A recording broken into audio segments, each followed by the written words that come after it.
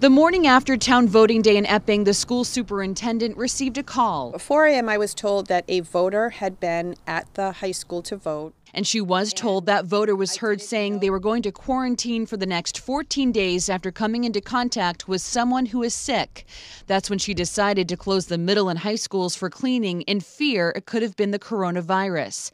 The elementary school was open as usual. I felt like I made the right decision at that point in time. Later this morning, Valerie McKenney spoke with the voter in question who says the sick person they knew was just diagnosed with the flu, not coronavirus. We are working very hard across the state to do everything we can to avoid community transmission of the virus.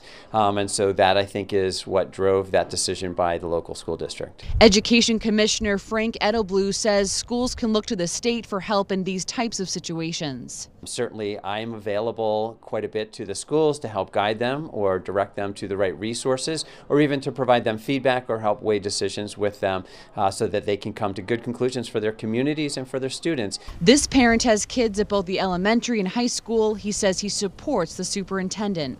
They wanted to make sure everything got cleaned out, and they wanted to find out more information about the person who may have had contact with the coronavirus, so I agree. I think it was the right call. Students were able to do schoolwork from home today, and they will be back in class tomorrow. Reporting in Epping, Kristen Carosa, WMUR News 9.